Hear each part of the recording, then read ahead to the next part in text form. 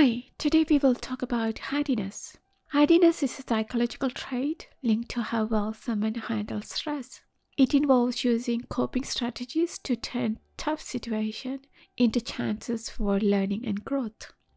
Hardiness includes 3 characteristics, also called the 3 C's: control, commitment, and challenge. Control refers to people's belief that they can influence events in their lives.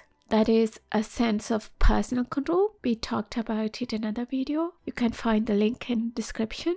Hardy individuals believe that they have the power to influence their outcomes. Commitment is people's sense of purpose or involvement in the events, activities, and with the people in their lives. For instance, people with a strong sense of commitment tend to look forward to starting each day's projects and enjoy getting close to people.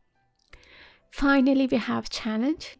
It refers to the tendency to view changes as incentives or opportunities for growth rather than threats to security. Hardy individuals embrace change, view setbacks as learning experiences, and have a mindset that turns obstacles into stepping stones.